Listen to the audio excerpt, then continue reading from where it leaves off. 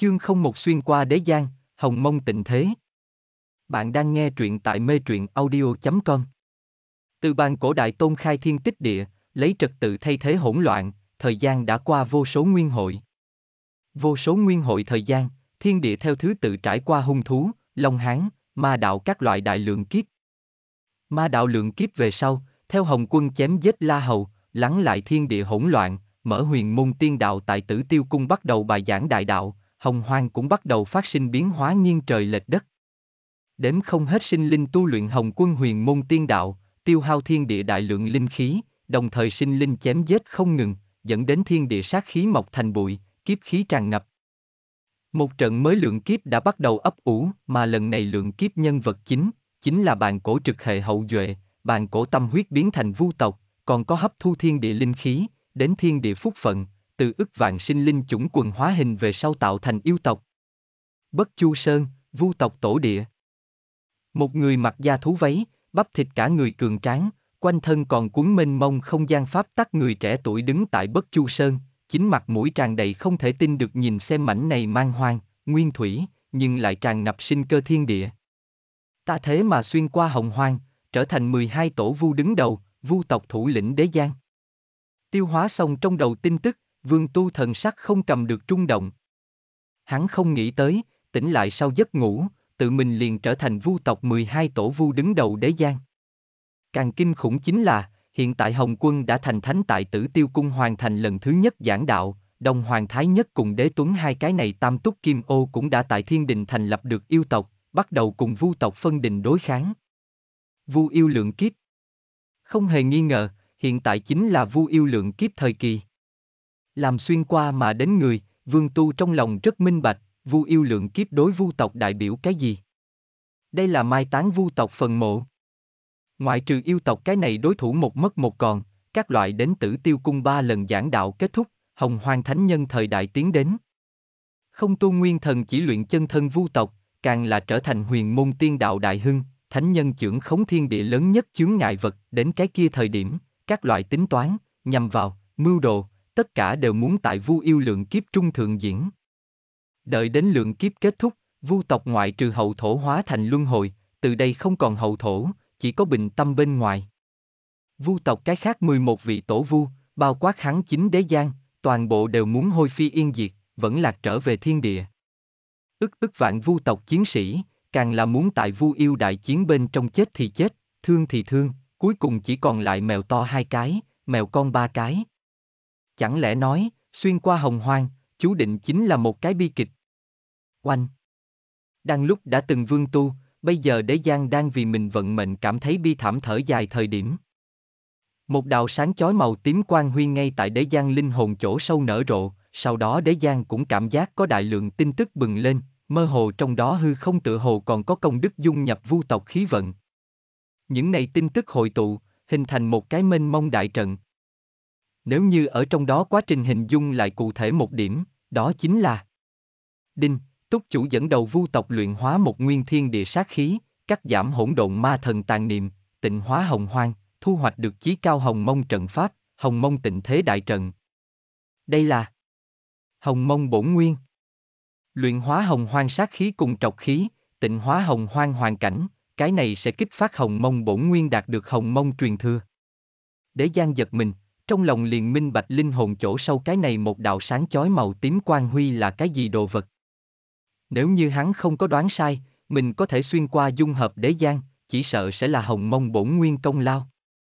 Chỉ là để hắn cảm thấy nghi ngờ là hắn vừa mới vẫn luôn ở chỗ này, cái gì thời điểm dẫn đầu vu tộc luyện hóa thiên địa sát khí rồi. Đại ca. Đang lúc đế giang cảm thấy nghi ngờ thời điểm, nơi xa, một vị dáng vóc uyển chuyển thon dài, mặt màu vàng hơi đỏ váy dài, làm nổi bật lên da thịt trắng ноãn, khuôn mặt tuyệt mỹ nữ tử ngay tại hướng nơi này đi tới. Nữ tử mấy bước phóng ra, xúc địa thành thốn, trong chớp mắt liền vượt qua ức vạn dặm, xuất hiện trước mặt đế giang.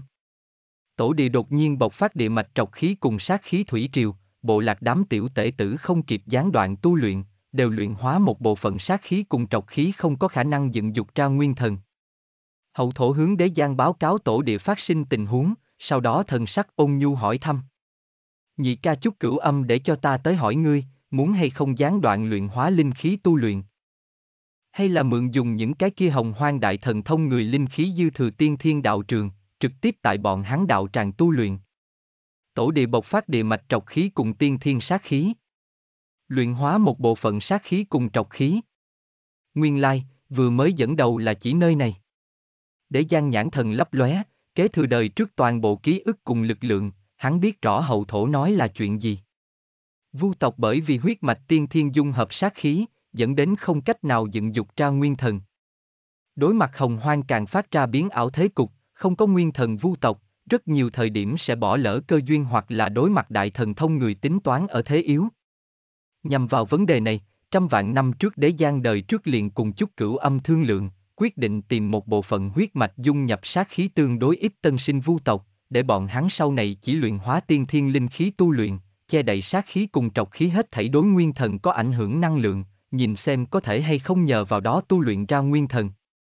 Bất quá, trăm vạn năm trôi qua, cái này một bộ phận tân sinh vu tộc thành viên chẳng những không có tu luyện ra nguyên thần. Liền vu tộc cho rằng làm kiêu ngạo chân thân, cái này cũng bởi vì không có sát khí cùng trọc khí rèn luyện, cùng đồng tộc những người khác so sánh lộ ra yếu đuối không chịu nổi. Rất hiển nhiên, vu tộc nguyên thần thí nghiệm xem như thất bại. Mà lại Đế Giang biết rõ kịch bản, càng là biết rõ tại hồng hoang thời kỳ, ngoại trừ hậu thổ hóa luân hồi, vu tộc liền không có người từng sinh ra nguyên thần. Để ngươi nhị ca gián đoạn đi. Chúng ta vu tộc thân là phụ thần hậu duệ, kế thừa phụ thần huyết mạch dung hợp sát khí mà sinh. Có thể nói nhóm chúng ta vu tộc tiên thiên liền gánh chịu luyện hóa hồng hoang sát khí, luyện hóa đại địa trọc khí, giữ gìn thiên địa ổn định, trợ giúp tịnh hóa hồng hoang sứ mệnh. Đế Giang nhìn xem hậu thổ, thần sắc chăm chú nói ra.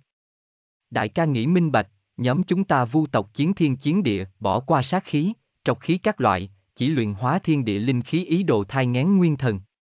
Dạng này mặc dù có lợi cho cục thế trước mặt, nhưng lại vi phạm với nhóm chúng ta vu tộc giữ gìn phụ thần, giữ gìn thiên địa ổn định sứ mệnh, không vâng lời nhóm chúng ta vu tộc trọng yếu nhất ý chí. Từ nay về sau, chúng ta vu tộc, luyện chân thân, tôi huyết mạch. Chỉ cần chân thân đủ mạnh, yêu tộc thì sợ gì, thiên địa thì sợ gì. Oanh!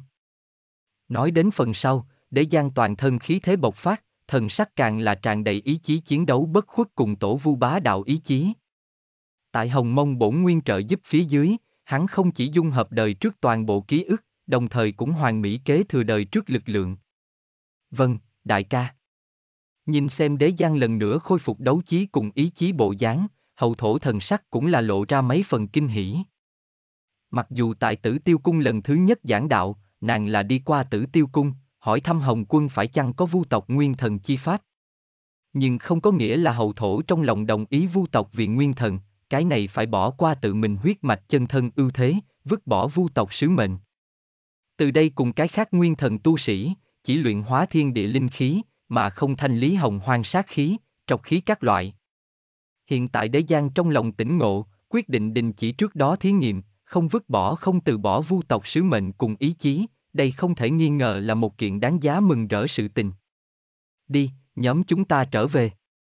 Đế Giang đưa tay vuốt vuốt hậu thổ cái này nhất tiểu mùi mùi đầu, đem hậu thổ tóc vò rối, sau đó ở phía sau đất bất mãn nhãn thần cười nói. Trở về thông tri ngươi nhị ca, tam ca bọn hắn toàn bộ tổ vu, bao quát hình thiên, hậu nghệ này một ít đỉnh cấp đại vu đều tới bàn cổ điện, tiếp xuống đại ca có một cái trọng yếu sự tình muốn tuyên bố. Có Hồng Mông bổn nguyên truyền thừa, hơn nữa đối với hồng hoang kịch bản biết được, lần này vu yêu lượng kiếp, Đế Giang đã có biện pháp ứng đối. Nghe trọn bộ tại metruyenaudio.com, link trực tiếp ở phần mô tả.